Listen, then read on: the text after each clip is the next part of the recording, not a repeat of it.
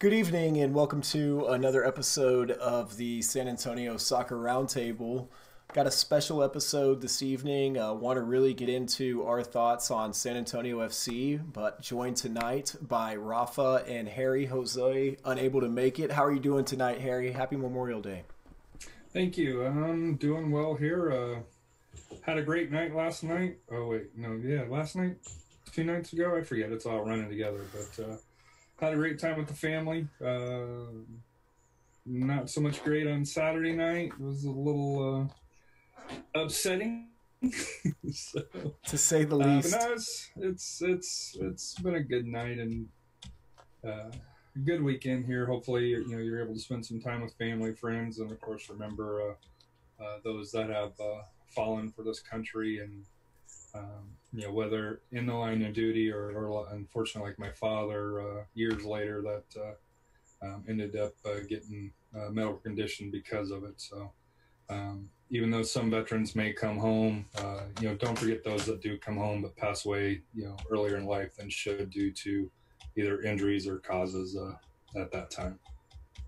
Absolutely. Rafa, I know you finally getting to make it home, man, from being on the road with all your travels. How was the weekend? Were you able to watch the match there on Saturday? Finally got to go home after I haven't been back since January. My parents were like, "Where do you need to come more?" It's like, "Oh, I'm going to try." So it was good to go be back, see some old friends, and then get the updates on Twitter for the game and just seeing the debacle. I was about to slam my phone. I was like, what's going on? I was like, hey, all my friends where I go there, what's going on with your team?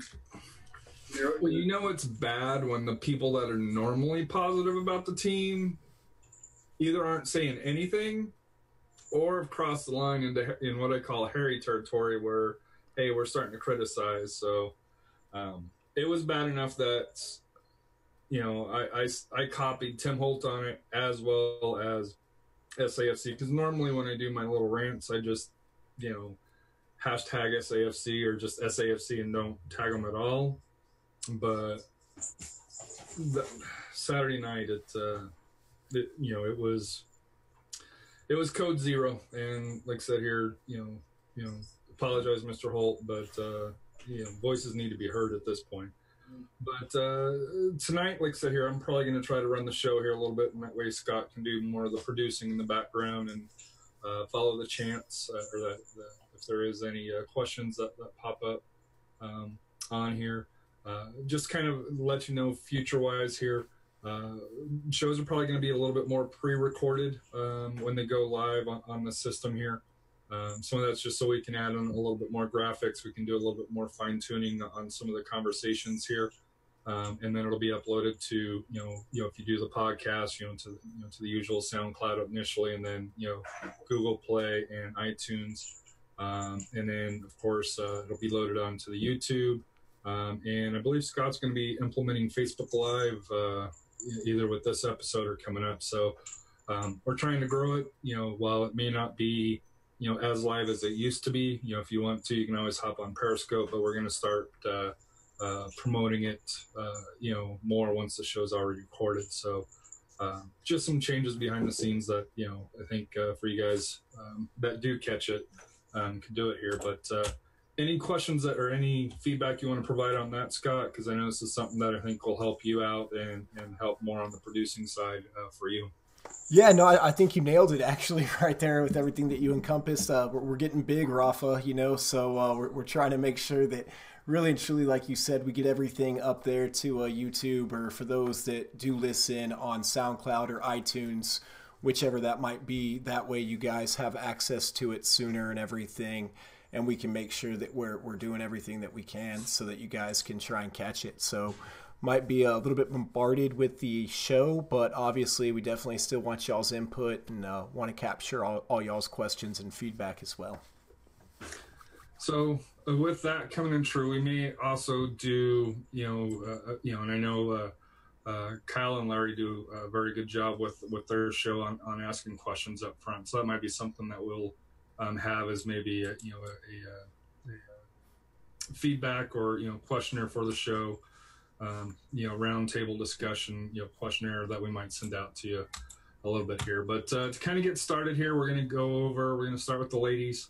And like I said, I'm going to try to keep these pretty consistent so that way, number one, it's easier for me. Number two, that way you kind of follow along, on a weekly basis.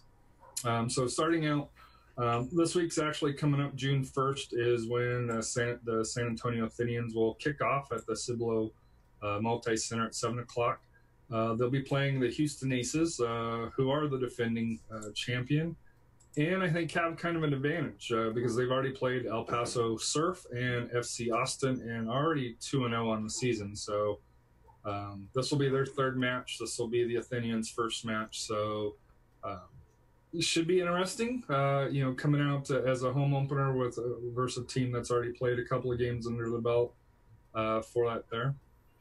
Following up will be the Alamo City of the WPSL, and I apologize that we missed their first game, Sunday, May 19th.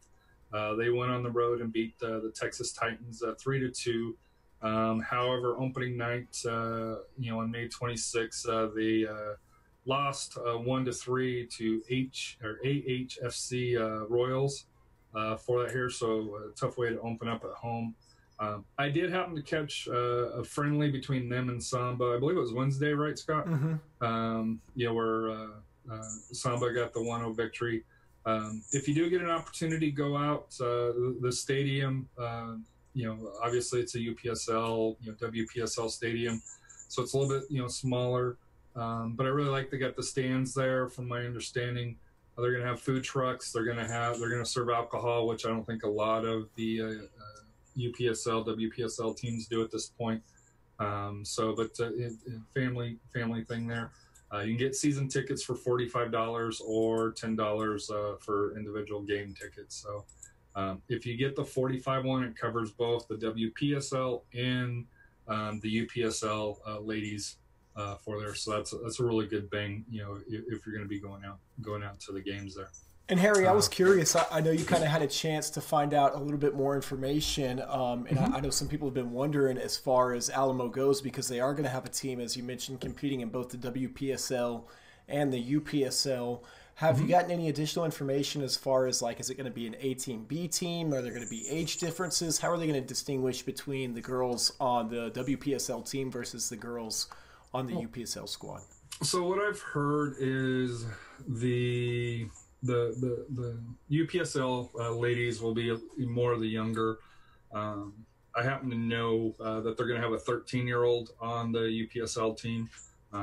Speaking with her parents actually, at the friendly there, and I was like, "Hey, any chance of her going up?" And they're like, "No." And I think it was more their side than just because at 13 compared to playing ladies that are 17, 18, 20, 21 along those lines. So I do think, from my understanding, between the WPSL and UPSL team, I think there is that ability to move up for that here. So I do believe it is an actual reserve team, but it's going to be younger. It's going to be more high schoolish. Kids are kind of right on that fringe there for there. Where I think the WPSL probably more college age. You'll have a few high schoolers, I'm assuming, sprinkled into there, but I think it's just as we thought here, it'll be the better, more veteran players on the WPSL team. We did get a point of contact, which we'll probably reach out to them to see if we can get more clarification, maybe even invite the coach on the show for that here.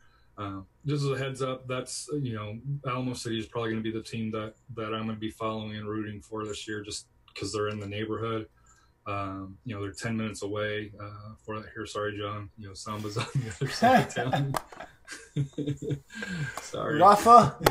It's on you, buddy.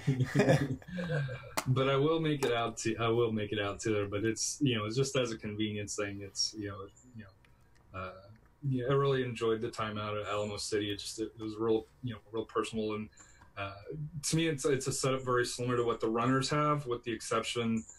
I think the Runners are hand-tied because it's on UTSA campus, so they can't do what they want to do.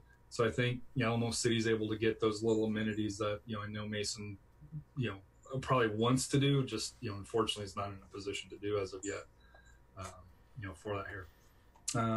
So then the next up, the Blossoms. They also start on the road on June 1st here.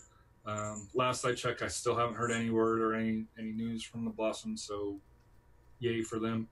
For that here, please reach out to us or do something. The Alamo City women, however, did kick off on May 25th on the road against FC Coyotes, and they won 5-1. So they looked pretty good at the start of the season there. And Sporty, San Antonio, was it Sporty, right? Sporty. FC. Mm-hmm. Them and Samba played to a 1-1 draw. Some feedback I got from John was a pretty even game along those lines. But I think the biggest thing that came out of there wasn't really the game, but the ticket prices. They were asking $15 to walk in, which I'm okay paying 10. I'd prefer 5, for UPSL, WPSL, type level. 15's more SAFC like. For their thoughts, is that something that could you think that would keep fans away, having to pay $15, or for amateur team? I think so. Unless you're getting the whole experience right there in the front and you're sitting next to the bench. Well, you've been out to Warrior Stadium, Scott. Yeah, I've been out there to Warrior Stadium. Kind of like Rafa said, though, for an amateur team, $15 I think is asking a little bit much. And honestly, I don't think it's asking too much to where fans won't pay it. It's a nice stadium, don't get me wrong. I don't know what the partnership that they have with Cornerstone is, and how much it's costing them to use the facility.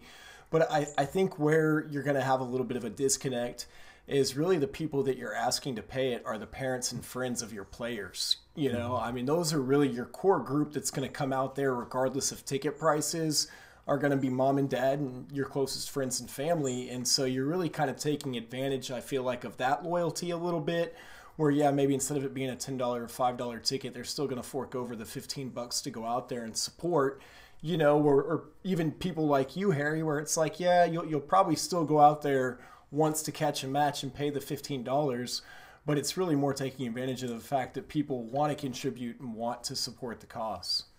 Well, to me, and this is the reason why I wonder if it's too much. And when I was looking at Alamo Cities, and I even asked Alamo City, I was all like, "Hey, for kids, is there a break for kids?" Because to take Anna and AJ would run me $30 at Alamo City. So unless I get the $45, which that's a whole separate discussion if you're committing a full season. But if you're talking $15, you're talking about $45 just to walk in for 3. You're talking $60 if if you're talking about an average family of 4. That's a lot. That's a lot for SAFC, in my opinion. This season, especially. Let alone, and this is no disrespect to the teams and stuff like that. It's more to the level of the competition. To me, that's kind of shocked by that now, and especially for San Antonio, where, if we're honest, there's a lot of stuff to do around here. With movies, stuff like that. Just going out and about. That, to me, that's a lot to ask. And like I said here, if I had my choice, of going to see Sporty FC, I can tell you I'm probably going to see them more at Alamo City and an away game. At the away games locally, just because I have the availability to do so, than going to actual Warrior Stadium. So, yeah. But it'll be an interesting decision, and like I said here, good for them if it works. That probably means bad for us if it works, though. Because the other teams will be like, hey, if they can get away with 15, we can stretch it out. So as far as the standings on that, Samba, has played 2 games. They're in first with 4 points, followed closely by Alamo City with 3, and Sporting San Antonio Sporty with 1. Coyotes FC is bringing up the rear. 2 games played and no points on the season here. So still real early for them.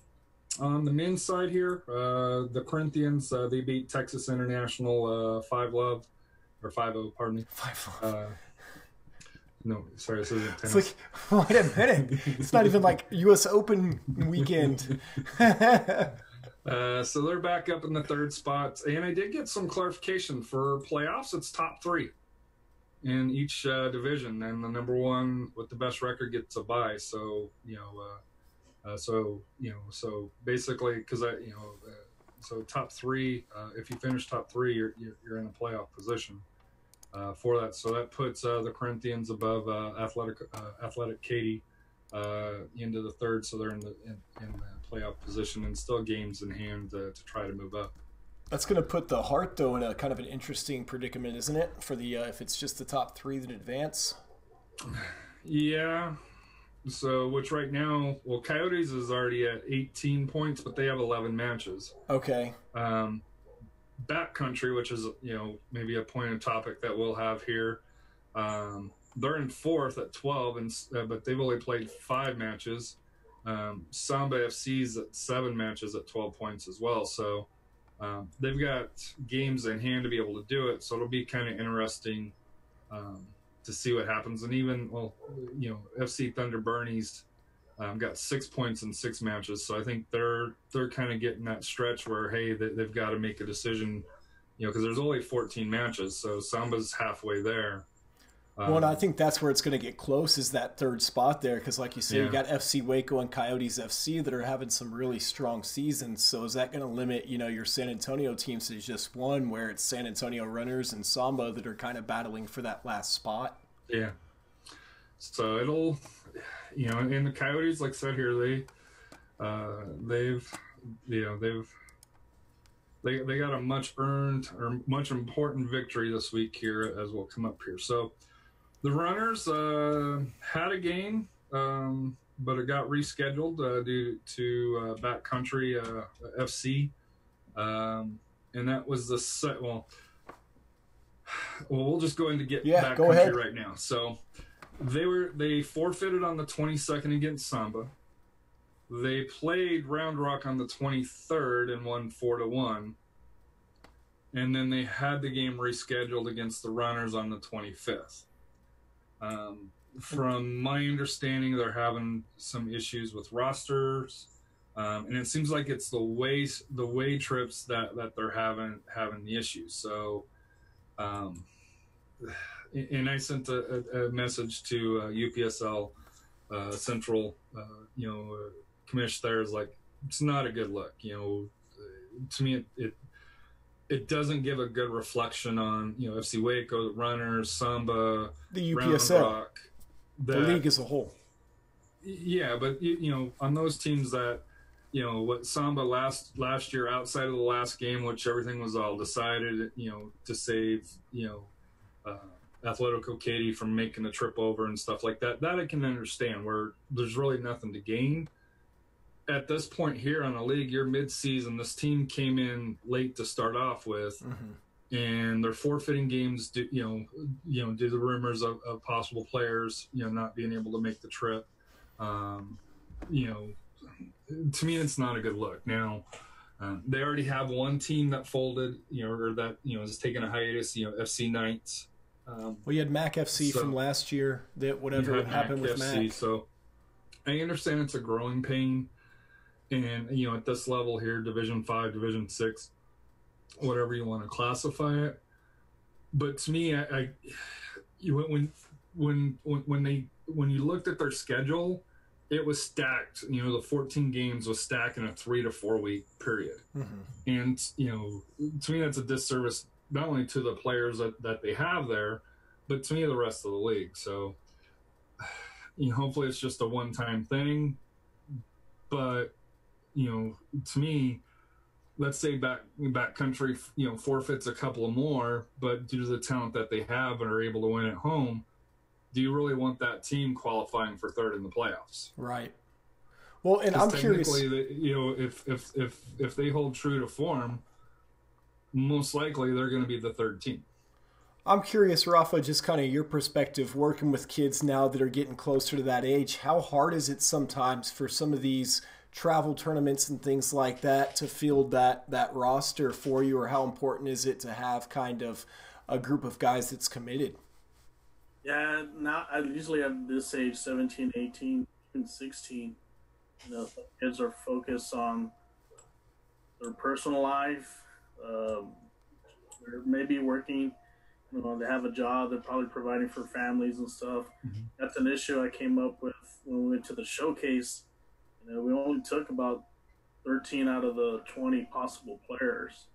And then this fast tournament we played, we only had 2 missing, and it made a big difference. And, I guess but depending on how the league runs as far as the time frame, does it cut into with them playing their high school soccer, college, or the club soccer, or so forth? Cramming a bunch of games, I think that might be that's the issue. Maybe they shouldn't schedule as many games as just one, play each other just once. Well, I think they had a facility issue, and to be fair, they came on real late. In the they were a late addition onto the schedule. Which it makes the conferences even. Don't get me wrong, but it's one as far as for a credibility of the league, and to me for a fairness of the league. Sure. Yeah, it's and no offense to Samba, but they got the 3 points. Let's say the runners do have to play them, and let's say they win or lose. To me, having it rescheduled and stuff to outside of the weather, if it's a weather or field issue, because a lot of these teams don't control their own fields outside of your control. But to me, if it's and we saw it with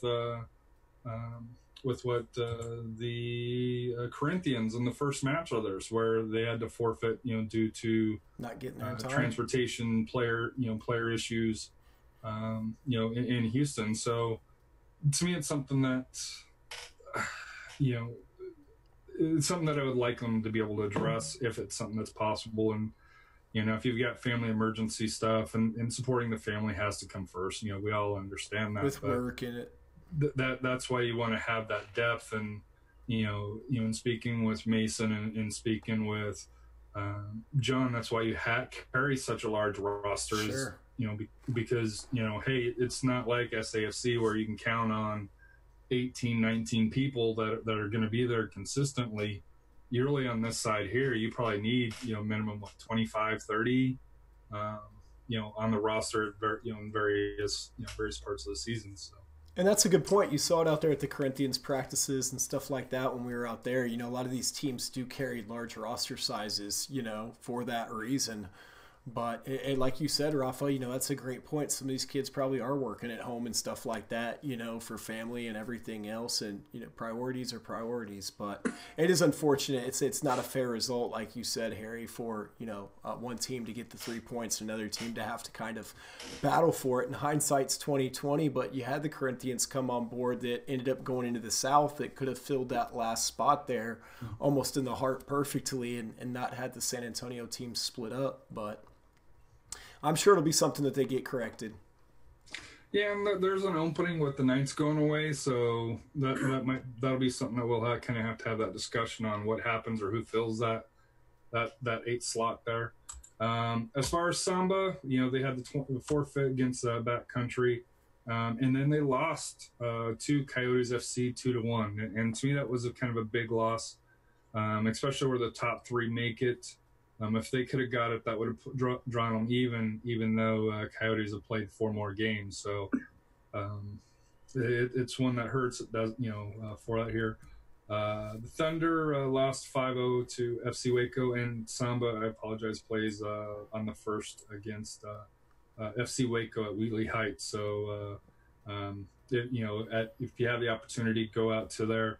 Still early enough to be able to watch that and then come home and watch SAFC at Sacramento. So for that. And then the other local team, Bernie Thunder, lost to FC Waco, and they play. And I couldn't see if they played Round Rock. No score was updated. Checked social media and didn't see anything on it as well. So But that's the update. Runners are in second at 22 points, 3 points behind FC Waco. Samba's in fifth at 12, or time for fourth with, but technically in fifth with games played, or goal difference out of -4, and FC Thunder is in sixth. So I think FC Thunder most likely finish around that sixth spot there, just based on so far from what we've seen here. But that 3, 4, 5 between Coyotes, Backcountry, and Samba, they're really fighting for that last playoff spot there. Interesting to note, probably the number 1 seed is going to be FC Waco, so they'll get the bye for that. So that'll be interesting to kind of see how that playoff structure works out. So. Yeah, and Thunder Burning schedule not going to get any easier. Got a game against Backcountry, and then they've got Runners, Samba, Coyotes, and Samba again. So not an easy finish to the season. But they're a young team, though. So, well, I guess the other team that'll be coming in next year will be Alamo City as well. So it'll be interesting to see where they start out at as well. So there could be 2 more San Antonio teams. Depending on what happens, that would fill that up here. So I could see where you could have almost have like a Temple Waco division, Round Rock, and then you could have kind of a South Southern. Austin, San Antonio, division, coming up with just as many teams as are in the area. So. Well, and with the second tier coming too, it'll be interesting to see how they kind of want to divide all that stuff up there, because you're going to need 2 teams too. Yeah. And Matt mentioned that there's some sort of announcement coming out. I want to say this week. I think it'll probably be mid this week here. Unfortunately, he won't leak it to me, even with me saying, "Hey, I won't tell anybody," or nobody listens to our show. But, nobody watches our show. Yeah, I keep telling him, I'm talking USL, not UPSL, but he hasn't fell for that one, unlike somebody else. So I guess we get to the topic that we've been wanting to not talk about all night. San Antonio. Well, that was a shit show. Yeah, well, before we get into that, the Academy did some good news. Had a pretty awesome trip out there to England to get to showcase or play against some of, I guess they were playing against some of was it more their D2 Academy teams, or were they playing against some D1 squads there, Rafa? No, they were D1. They're D1. They were playing like Stoke City, Wolves. Yeah. Which is a pretty awesome experience for some of it was the U13s, right? Because the U15s made the trip down there. U12s. Mm-hmm. So pretty awesome experience there for the Academy team before we get into what was there in Edinburgh on Saturday night. You have the trip, the results kind of. I know they didn't post all the scores. They try not to focus too much on the results, but yeah, I got it here. So. Hold on 1 minute here. I was going to talk about this, but I forgot to save it. So I know they won the. Go to this one here. This is why we record early. Where did it go? All right, so which is the one that has the stadium? They had one that had the picture. So in group play, San Antonio actually finished in last on their here, but they had the Wolves. And basically, it seemed like it was FC Dallas and SAFC Academy teams were, kind of brought over from America over, because it's, and all the tweets from the Global Footy Pro on there. It talks, it seems like, quite a bit was, SAFC and FC Dallas related. But in doing so here, they had a little playoffs here. The Shield Trophy, which is basically the bottom 2 of each group. You had Wolves Academy and I want to say it was Derby County was who they had in theirs, and then they had Stokes. I want to say it was Sheffield United was in theirs, and they finished last. I think they tied Sheffield United in league play. But in the playoffs, the semifinals, they played Birmingham City and beat them 4-1. And then Leicester City beat Sheffield United 4-2. And then in the Shield final, San Antonio beat Leicester City 3-1 to win the Shield final trophy. For that Hero Cup, I guess is probably the more appropriate term. But what an experience for those guys! They got to meet the England team. From my understanding, watch some of the English team there. They got to see Man United Stadium, as well as just all the experiences and sightseeing going around England there in St. George Park. But what an awesome experience to be to be able to say, hey, you participated in a international cup at around 12 years old. Well, and Rafa, you and I were just talking, about the new Wave Academy that's coming to San Antonio and how legit and everything that's going to be and how important it's going to be for San Antonio FC's academy program to really start to step it up in order to continue to establish itself as the premier development academy, so to speak, here in San Antonio. What do you think, man, as far as like this trip here? Is this evidence of them trying to up their game in order for them to compete with that upcoming Wave Academy, or what do you think about that? I think I believe so, because I know in the past, with my club, we were invited to the San Marino Cup. I don't know if you've ever heard of the cup. It's a youth tournament with a lot of the youth academy teams from Serie A. Mm.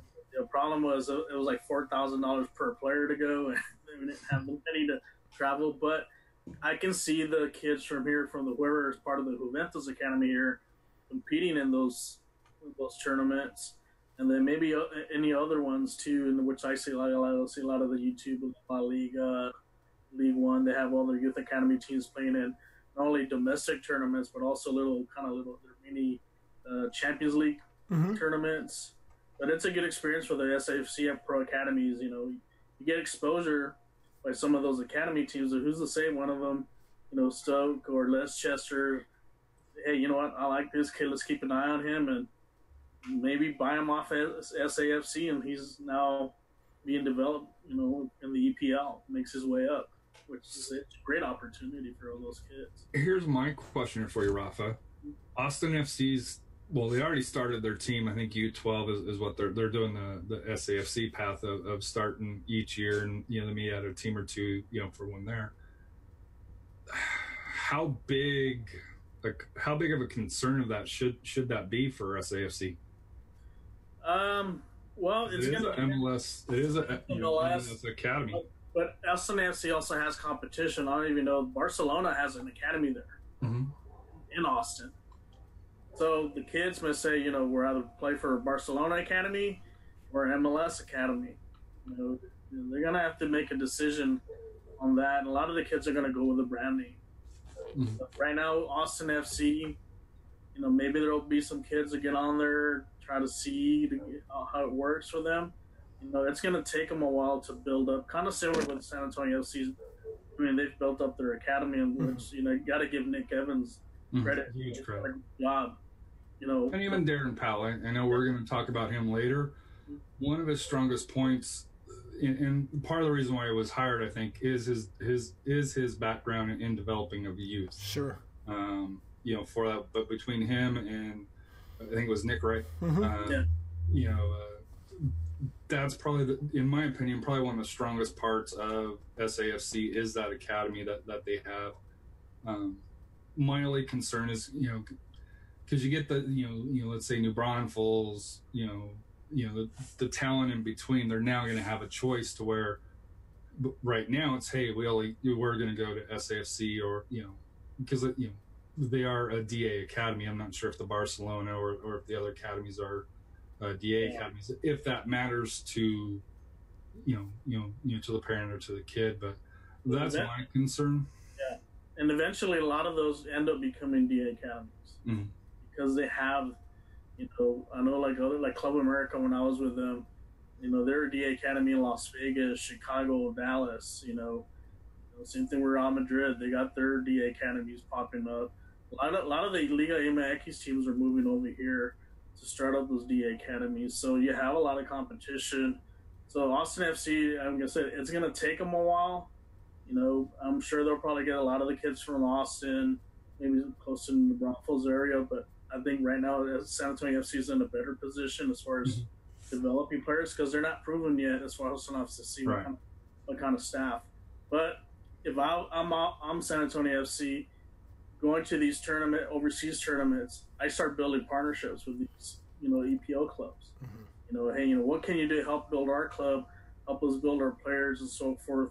And that way you say, hey, look, you come play with us, you have an opportunity, maybe even play in the EPL and develop there. And that's the thing that, Phoenix is doing is they're getting partnerships around where you don't see that as of, I don't even think they're affiliated with NYC anymore because I haven't heard of anything on there. Who are they really, are they affiliated with anybody at this point? So. Well, and they just had some people over and stuff like that from the Global Footy Pro, so I feel like to Rafa's point, they are starting to kind of build some of those pipelines and everything else. But just to get back to the DA Academy talk, with the money that they're sinking in there for the Juventus Academy, it wouldn't surprise me. I mean, that was like a $5 million, $6 million facility. There's some money behind it that's going into that thing. So it's going to be interesting to see kind of how that changes with Austin FC as well, and some of the kids making it up there. San Antonio FC is going to have to continue to innovate in order to stay at the top of the game when it comes to their academy program. And to both y'all's point, like Nick Evans and Coach Powell have done, they got to keep it up. But this is the one thing that, and like I said here, I'm going to give U.S. Soccer some credit, or at least the teams, because what Clint Dempsey back in the day had to go all the way, from Nacogdoches all the way up to FC Dallas to Texans to have an academy. Yeah. Now you've got RGV, you got San Antonio FC, you're gonna have Austin FC. You got the Dynamo, you got FC Dallas, and then some of the other ones, more foreign based on there. So when you're talking about the growth, and I know we were just talking a lot about the UPSL and that type of level of teams here. In 5-10 years, when these kids start to get to that age, and some of them are already getting there, you're going to see the talent rise in this area, and especially in the state of Texas, which I saw somebody posted on Twitter, best states for soccer coming up. And I think historically it used to be California and Florida. Through there, and Texas is finally starting to crack into that top three.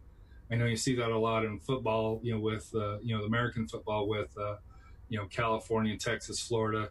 You're starting to see that with soccer as well, where you don't have to travel 5, 6, 7, 8 hours to find a decent academy. You're going to be able to hopefully have one more regionalized for that here, which can only be better for my kids' ages and future generations going forward.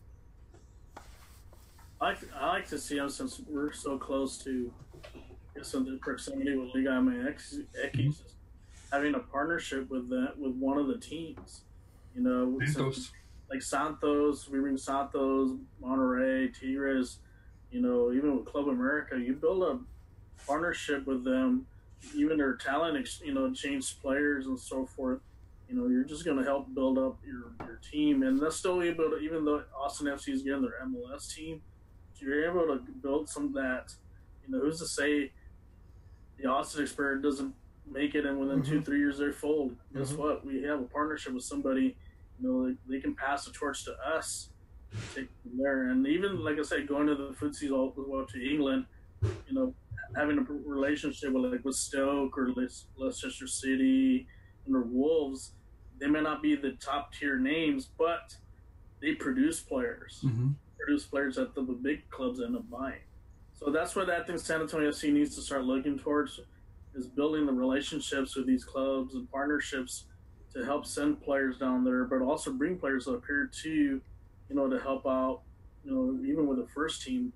But the thing is, it's a win-win for everybody. So you talk about building relationships. I put a tweet out there, saying, hey, should we bring in Austin? Bring in Austin Billow or Union Berlin, because they each got promoted to their top levels, and somebody responded back, hey, I would just be happy if they'd get off the bus. So, well, and we talk for the about first time in the San Antonio FC RGV history, one team was really outclassed, and unfortunately we were on the short end of that. We lost 3-1 in RGV on Saturday, and should have been worse than that in my opinion. To me, it's started out just for the goals here. The 21st minute, Green actually saved a goal. Cardoni, bounced around off Cardoni and a defender. Went out to an RGV player who chipped it over, and Green hustled back on that, and kicked it over for a corner. And around the 33rd minute, Enriquez scored. To me, it was the first of the lazy plays. I hate to say it, but Green went to cut off the guy that assisted on it. He basically jogged to the baseline.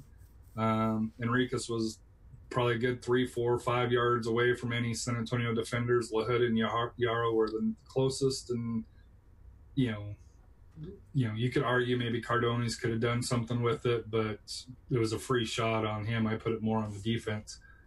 The second goal, Ling was playing more off sides, got burnt, just really bad to look at. Salazar got the first of his brace in the 36 minutes, and basically he was one-on-one. And then, so you went down 2-0. Reading social media at that time, fan base was not happy. That's when Rafa was breaking his phone. Was it right about that time, Rafa? Yeah, that's when we started on the phone right there.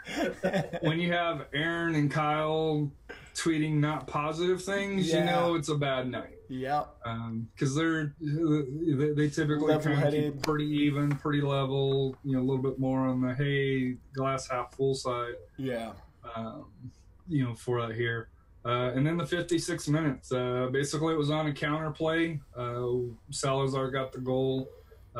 What struck me is that RGV beat San Antonio down. There was only 2 defenders back there for the majority of the time, and I don't, you can maybe fault Cardoni on the first goal. I really don't. And I know somebody posted on there, hey, is Cardoni the issue? And I'm like, because he doesn't yell, he doesn't set up. And I'm like, Cardoni's not the issue.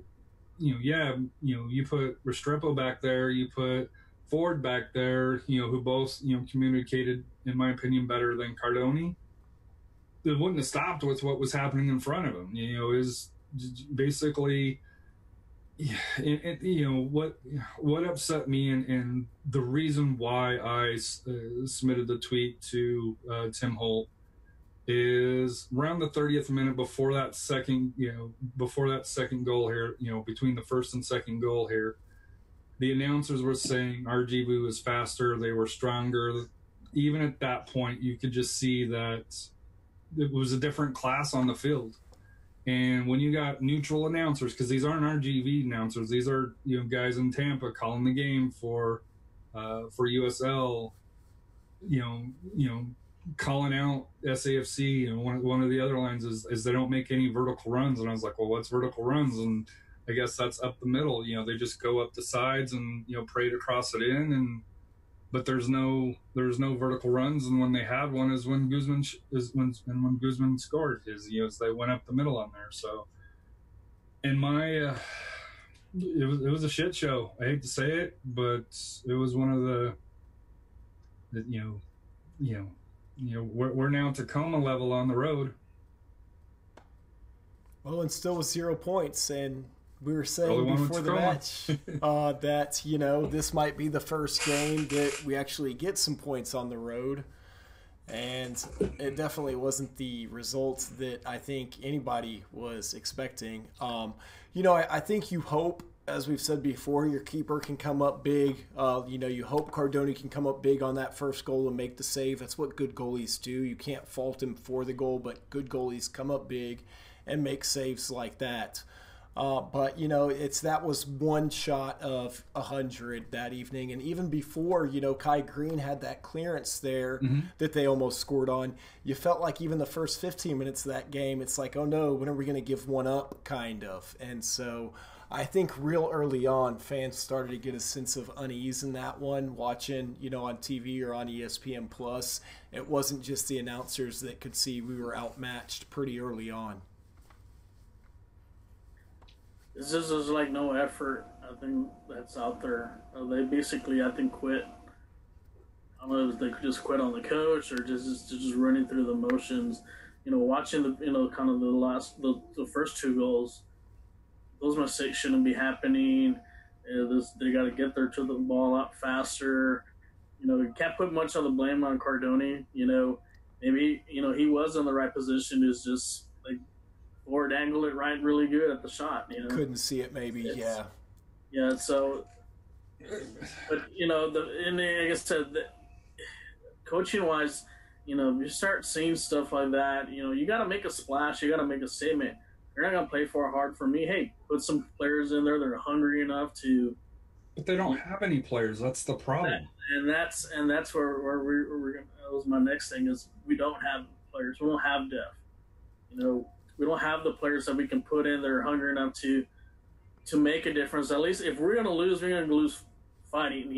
Right. Close, not get blown out. Especially on a Classico like that. You have to bring your. It's about pride. That game is about pride. And there was just no pride shown in that game. So what struck me is if you go back to the second half against Real Monarchs, we gave up 3 there. We gave up 3 to New Mexico. Could have been more, but they pulled the horses off. We gave up 3 to RGV. So we're on the road. We gave up basically 9 goals before we scored the mercy goal, and not to say it was mercy because Guzman put a good shot. He had a great play, but RGV was just sitting back at that point. They're if they got the opportunity to go, they went, and if not, they're like they weren't scared about San Antonio. They had our game plan down. They didn't like, oh, hey, we know what you're gonna do. You can do it. That's bend but don't break kind of mentality, and we ended up getting one in the back of the net. They weren't even pressured. Right. Usually when you're down 2-3 goals, they're put some pressure on it, and outside of the Guzman shot, that it was a great individual effort on his part. Mm-hmm. But as far as like a team goal, there wasn't that fear of, hey, it's building. They're building towards something. There wasn't that even when they were down 2-0 at the half. It just. Well, but I think you said it, Rafa. You said effort, and Harry, I know you were talking before the show. We were looking at just some of those statistics that are just effort statistics, and one of them was tackling percentage. And you said San Antonio FC's tackling percentage for the evening was 28.6. 28 point, and that just shows a lack of effort, and I think that's first and foremost one of the biggest issues that we've seen consistently. You heard fans complaining about lack of effort in some of the other matches as well, where it kind of looked like we had just kind of hung our heads and given up.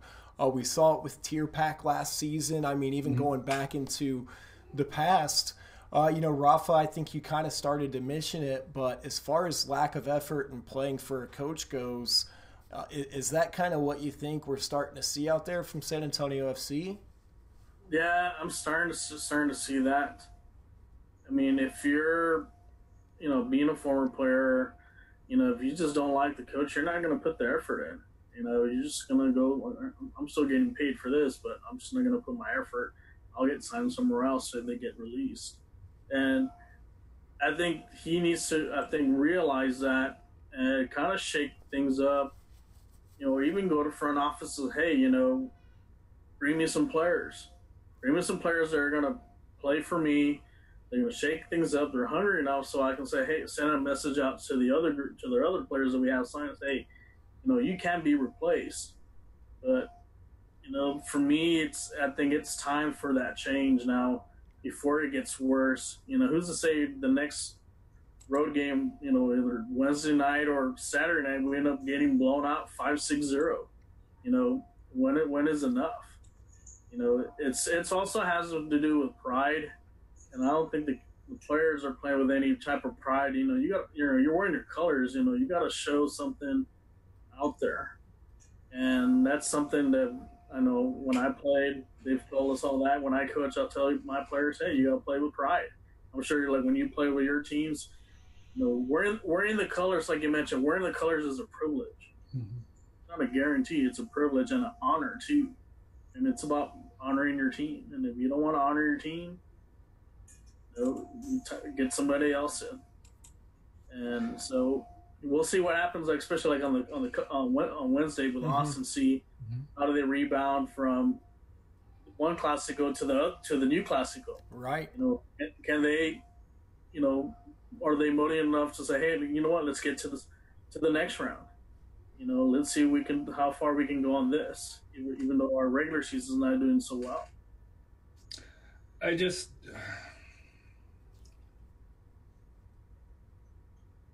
don't know what they can do. And I know we talk about bringing in Coach Marcina, and I hate singling people out, but to me, the Lang-Forbes combo is not working. It's not. Lang playing in the back, but all year they haven't clicked. And like I said here, I know Forbes came back from Phoenix and it didn't work out over in Phoenix. And I know we've talked about how when he's on, he's probably one of the best players in the league. The issue is when he's not on, he doesn't always give that 100% towards defense like Coach Powell requires. He sees that. So I wonder with them bringing him back in, and they brought him in a little bit later, if that's causing more problems than what it's good, because it hasn't worked offensively. But really for him, nothing's been working or nothing's been clicking offensively. I agree with you that Lang-Forbes connection's not really clicking like we thought it was going to earlier in the season. But, for the last few matches, a lot of fans were complaining, where's Lang, where's Lang? So it was like he wasn't even in the match and we still couldn't score. So, I feel like you could kind of pick and choose almost any player other than Guzman, obviously, because somehow he's still at least able to get some finishes in the last two and everything, or the match against Laredo and then this one here. But so far, it's how much of it's lacking creativity and how much of it's on the players. And I feel like that's where you've got this 50-50 split in the fans right now that you do, is half of them feel like, well, the players have to play better. Now, whether or not that's on the coach is up for debate. But then the other half feel like, well, how do we get more creative with the attack? How do we get them making those vertical runs? How do we get Billy involved in the game plan a little bit? Like you see flashes of Pirano and everything. How do we finish that off and get a result? Because we can sit there and look at the fact that we're giving up 3 goals in all these games, but when you're only scoring 1 or you're not scoring at all, you're still not going to win. Yeah. So you can blame it on the back four, you can blame it on the defense. But the truth is when you're not getting the result up top, it doesn't make any difference. Well, this is a team failure. This isn't one side where you can say, hey, it's the defense that's given up 3-4 games consistently. That's not the case, because the defense has been typically outside of the first 2 games, right? Has probably been the stronger part of the two sides. The issue is, instead of progressing and making improving of things here, they're falling backwards. And like I said here, it's the schedule doesn't get easy. That's the problem. That's the problem for them. Is they get Austin, which is an Open Cup, and the Bold got blown out by New Mexico 3-1. In Austin, so at Bold Stadium, so they got a little bit embarrassed, so they're going to be coming out wanting to revenge that. but they play at Sacramento, which we've never won there, to my knowledge here, and I could be wrong on that. But then they come home and play Reno. They go on the road and play Oklahoma City and Fresno. So 3 of the next 4 are on the road. And the one at home is a team that has our number, I don't believe outside of the first match where I think we beat them, I think it was 4-0 the first match that they came to San Antonio, but they've won the next 3. So, and I know Reno's a little not as good as they were last year, but when you look at the stretch here for June, outside of, let's say, June 26th, which is a Wednesday game against El Paso, there's not a lot of easy wins on there. So, if you're going to be making a change, when do you make that change? Because technically their first bye week, is between July 3rd and July 17th. And we know that, historically that they're going to have some sort of summer friendly at that time. But to me, if they're going to make a change, it's got to be soon. If not, you're going to ride out the year. I would agree with that The completely. result after the June 9th game or the June 8th game, if things just fall apart there. One more match. Yeah, I think that's probably at home. But I agree with you, Rafa. I mean, to your point, Harry, you've got Wednesday against Austin that very likely, we've already lost 1-0. They got embarrassed by New Mexico. I think New Mexico is a much better team than RGV, but it will be enough for them to want to, have something to prove again. And it being against San Antonio FC, obviously, they don't want to give us those 3 points. And then Sacramento on the road where we haven't done well historically at all. So I think after this week, you could very easily see where we don't have a win either Wednesday or Saturday, and you got to do it sooner rather than later. What's the point? Like you say, you might as well just ride it out at a certain. There's got to be a point of no return where you just kind of see it through to the end of the season. I think it depends on, as we talked about, it's going to depend on the effort of the players. Because if they come out flat against Austin, if they come out flat against Sacramento, and they put up another embarrassing number. Because, as much as I like Coach Powell and he's done a lot of great things, it's a result-oriented business. And they're not getting the results. So something has to change. And unless you're going to just, Tim Holt's going to say, hey, we're going to, the starting 11 that we got, or, 8 or 9 of the, that's starting, all of a sudden you're going to be riding the bench and we're going to bring in, 5-6 new players, which I don't see. The only thing you can change, unfortunately, in season is the coach. Yeah. And you got Marcina, who has a lot of history with some of these players. I wonder if he has a good relationship with and I'm not saying Billy and Coach Powell don't have a bad relationship, but we know Coach Marcina and Billy has worked wherever they've gone together. And I believe Coach Marcina has a little bit different style than Coach Powell.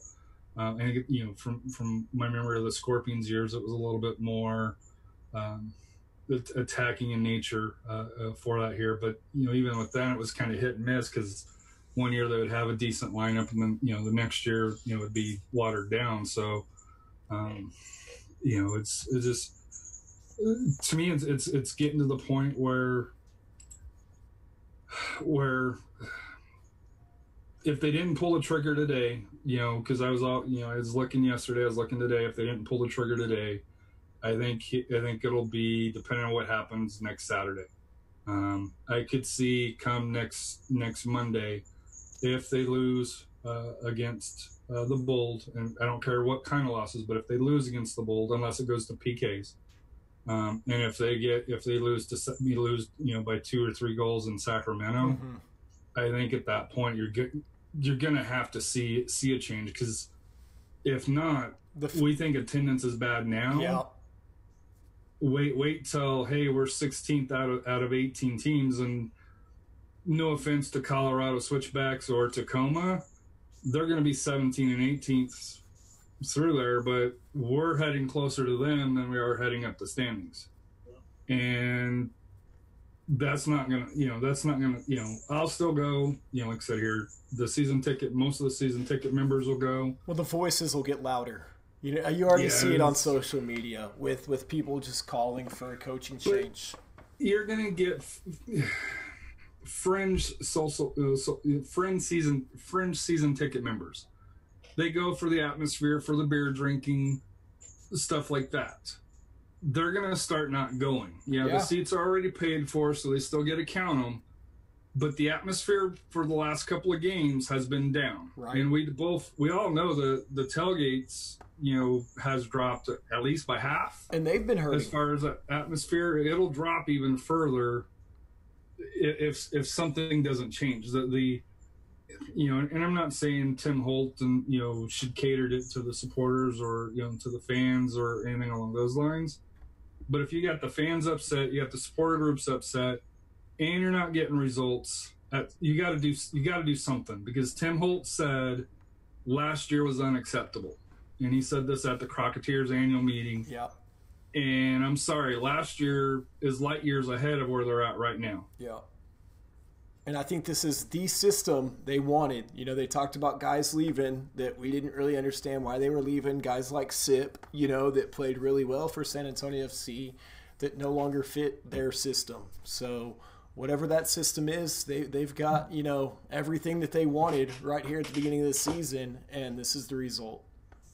I don't think they even have a system, to be honest.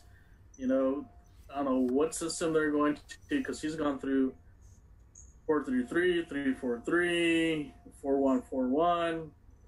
When you start going to different formations every 2 weeks, every 3 weeks, you don't have a system. You're just desperate to see what works, what doesn't work. He's throwing shit against the wall. That's what he's doing. And I think Holt should also open his eyes on that and say, hey, like I said, last year was not. This is not acceptable. This is not acceptable. I think some of the signings we've made, especially like the 3 younger players that they signed, I think that was more for show to bring in tickets. I'd rather use those 3 spots for 3 veteran players that are going to make a difference. But those are cheap players. That's the problem. And that's what we talked about last week with Scott is, it's a great story from the San Antonio side. But when you're looking at it from a roster building, when you're talking, looking at it as a USL indie team, I don't see a lot of USL indie teams having 3 that they depend on. And I know Bryant's a little bit different because he had that history. He's still in academy. Gallegos is he's done okay, but to me, when they're your main subs, that's coming on. That's a problem. And my issue is, why are we playing Lang in the back? We got Fenwick and we got Ibusi, who are defenders. And I understand, I think they were trying to recreate that kind of Moses Hernandez role, and they were looking for more somebody like that than a Fenwick that can't really control the ball and bring the ball up out of the back like a guy like Mo or Lance can. Right or wrong, I'm just saying I think that's what they were going for, was more of a... if you're going to put Lance in the field, you want to put Lance on the field, play a 3-4-3. True. Don't have him as a defender. Right. He's not a defender. No, that's a very good point. They weren't playing. You think a defender's going to go up and attack, but doesn't know how to defend? You're just kidding yourself. So if you're going to put him in, play in the 3-4-3, have him outside on a wing, whether with Billy or opposite Billy. Right. That'd probably be more ideal for him to play in. That's a great point. Or you're going to play a 4-3-3, have him up front, or even as an attacking mid with Pirano, something like that, and just have Lud play the defensive holding mid. But they had him as more of a left back, a traditional left back, than playing as a winger. That's a great point. And that's just not smart soccer there. It's dumb. And I know I ripped on him, and like I said, he's a great guy, but it's one of those things that I'll use me. I have very limited technical knowledge. I've picked up the game in the last 10 years, 9 years, I guess, however long SAFC and the Scorpions have been around. I don't have the depth of knowledge that you guys have, but if I'm picking up saying, hey, this is not his natural position, you can surely bet RGV's just licking their chops going, please start him, please start him, please start him. Yep. And I mean, Salazar picked us apart. He got the brace, they obviously knew what they were doing and picked us apart. But, I know we want to continue to talk about this subject. And Harry, I think you said it perfectly. I think to put a pencil on the calendar and kind of circle that Sunday after the match against Sacramento is hopefully what FO and what everybody's doing right now is as far as that goes. And I would hope that if Powell wasn't head coach for San Antonio FC, he still would have a part in the academy program as some sort of director or whatever there. But I do think it's time for a change. So let me ask you this question, because he's technical director as well, right? Do you think it's ever crossed his mind to kind of to step back and say, hey, it's not working here. Let me continue the role as the GM, the technical director? Or do you think it's one of those, that position's all one and the same? And the reason why I ask is sometimes in football they have it split, and then you'll have that divide. In soccer, is that really the technical director and the coach is kind of one and the same, or is it like American football where it really should be two separate roles, along those lines? It's two separate roles. I know when I met with the Club America staff, the first team was not even involved with the academy. They had their own technical director, which was, I remember at the time was Guillermo Naranjo. He said that he had no contact with the upper people, because like I said, he was dealing with kids like U16 and under, U17 and under. The only time maybe they move up is if that one kid was like blowing everything up. Okay, you know what? Maybe we need to put him in the first, in the first team or one of the reserve teams, like right below from the first team. So, and I think those two jobs are separate. I don't know if he's doing both, which is I think he is probably doing both. But maybe he does need to step aside on top and just stick to doing the technical stuff with the youth, because that's been a success. Well, not even the technical and the youth. I think pro team on the pros, because Nick's the pro academy director and assistant coach. Right. I think Darren Powell is more the technical director and head coach. For the first team. Looking at the front office. And I guess, it says Tim Holt, SAFC managing director and, VP, for SSNE. So is Holt more the one calling the shots on the players, or is it more Coach Powell? I think that's probably a combination of both, right, Rafa? I mean, that's going to depend on the relationship. Is it Powell asking for these guys, and Holt, obviously he probably has the final say-so in the budget, who they bring in, who they don't, what the money they can offer that guy looks like and everything. But I feel like this team, these players, would be more Powell's players that he wanted, and that's why you saw certain guys leave and then certain guys stay, and that's kind of that system, I think, when they're referring to, he didn't meet our system, or this is the system that we want. It's more around personnel than any kind of formation or anything like that. It's more a strategy.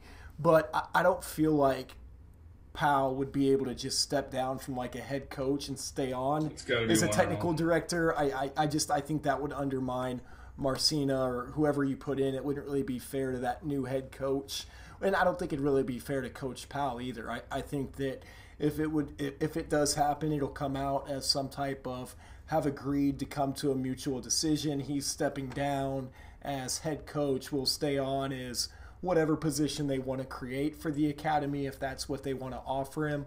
Obviously, he's done a great job for soccer here in San Antonio and kind of getting SSNE or San Antonio FC from the Scorpions to the team that they are now.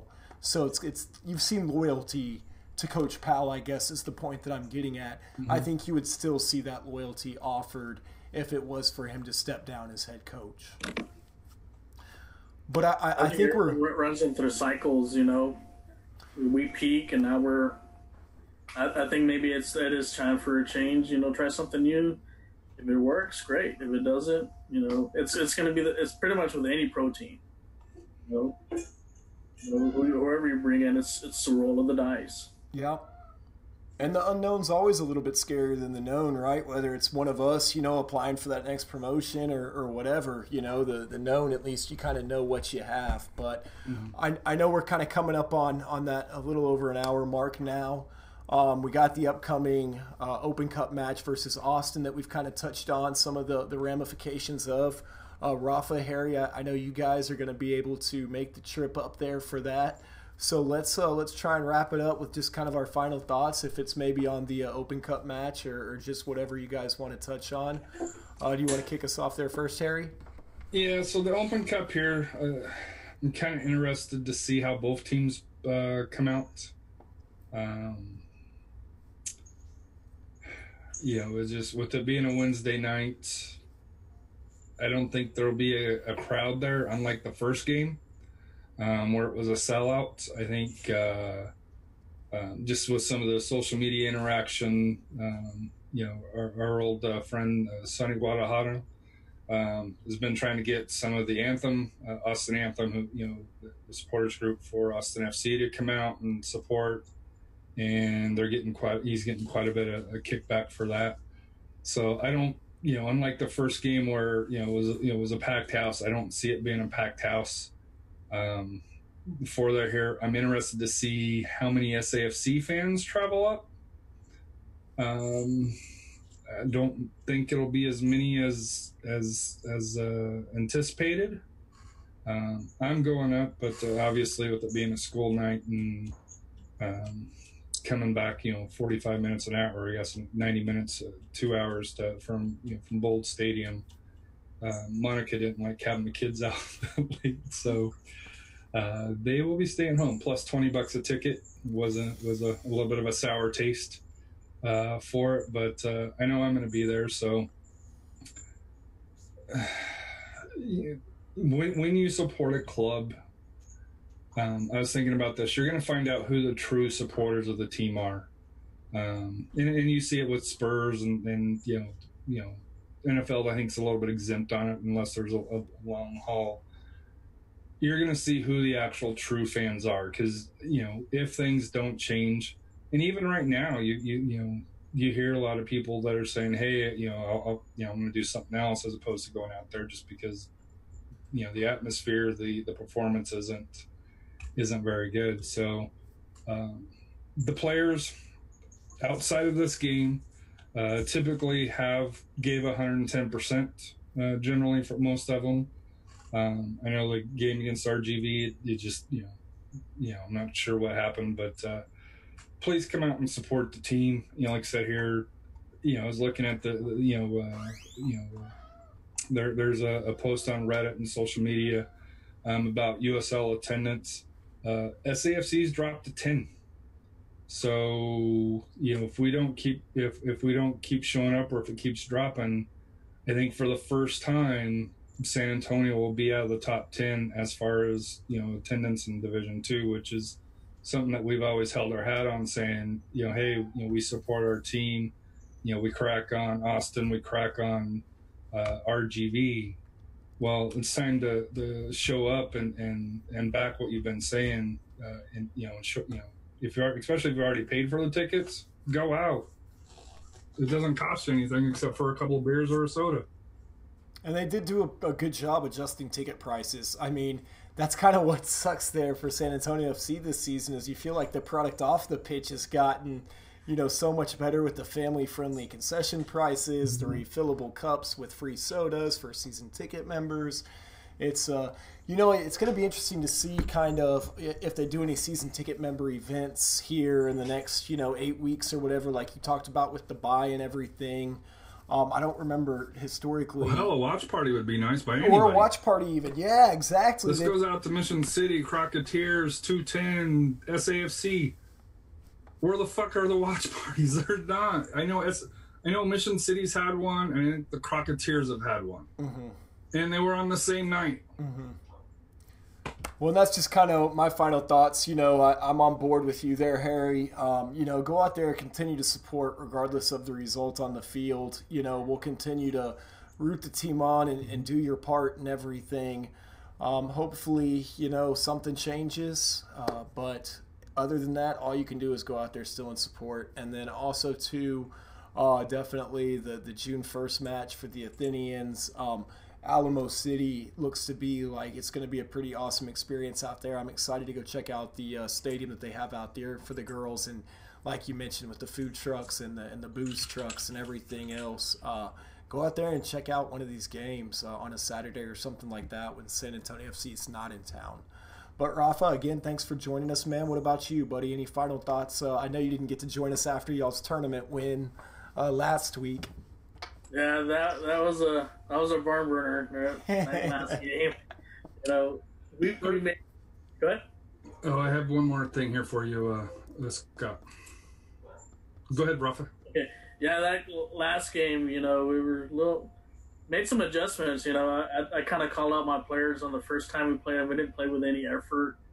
We just made too many bonehead mistakes, and then we actually scored a goal in 25 seconds. And wow. Yeah, we were up 3-0 at the half. It's like, all right, I know we're playing Liverpool. We're not going to be Barcelona, give up 4 goals in the second half. So we poured it on. Actually, the referee stopped the game with 5 minutes left. We kind of did the mercy rule. We were just pouring it on, and I can't be more proud of the boys. That was probably one of the best games we've played. Playing against a team that's U19, it's a year up too. I got a lot of good comments from a lot of the coaches that did watch the game and stuff. So that's pretty good. But as far as Wednesday's game, I'm hoping we get the win. I think hopefully they learn something from the Saturday's game. Say, you know what, let's come out, let's win this one for the fans.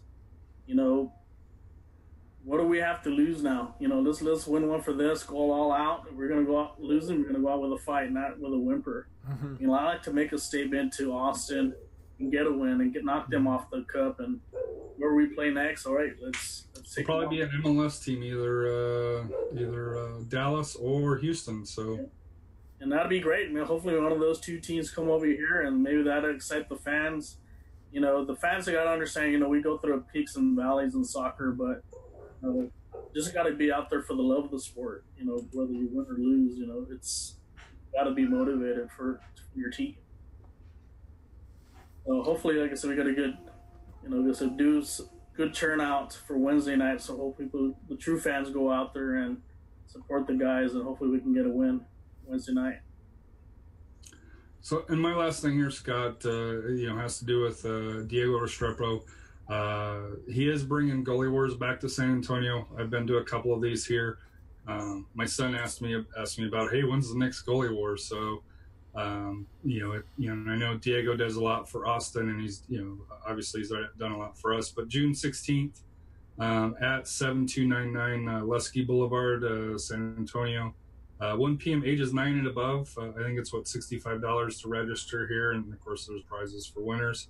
But you can go on to soccergkpro.com, get information on that here. So, like I said here, to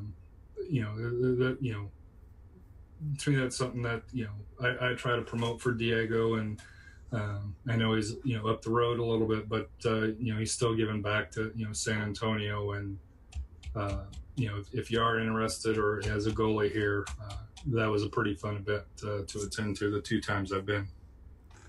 Absolutely. Well, we'll see what happens here on Saturday and Wednesday, and see what happens next week. We may be having a whole other conversation on Monday saying we told you so, or it may be something else entirely. So only time will tell, but that's our thoughts here on the San Antonio Soccer Roundtable.